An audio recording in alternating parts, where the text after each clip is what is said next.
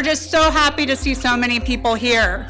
This is our first in-person awards event since 2019. And obviously everybody is very excited to be here.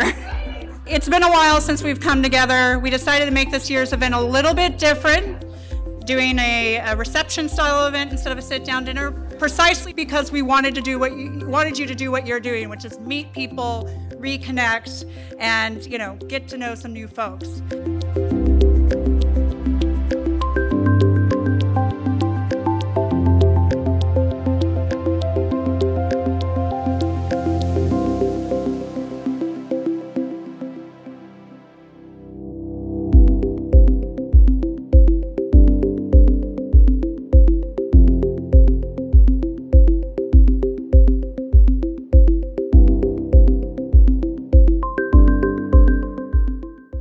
Edith Clark, Bertha Lamb, Mabel McFerrin, please remember those names, were heroes that helped build the electric industry in the United States and North America and around the world.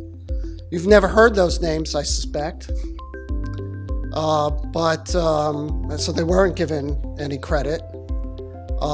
In the day, they were so famous and so revered that they were allowed for the first time to give presentations before rooms of all the CEOs of the day, the men, the engineers of the day, but then quickly forgotten.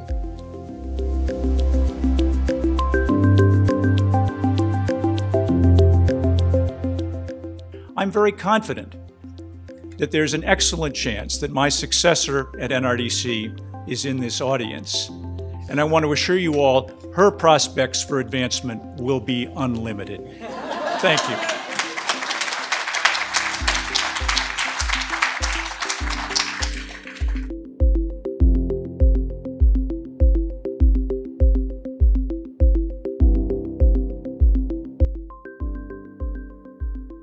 Well, let me tell you, the past is the past, and our future has to be yours to shape. Isn't that what this organization and what these awards are really all about? And they're so important because they remind us that we can and we must define our own options, our own successes in our own terms. But that will only happen if we keep opening up opportunities for one another and keep pushing together.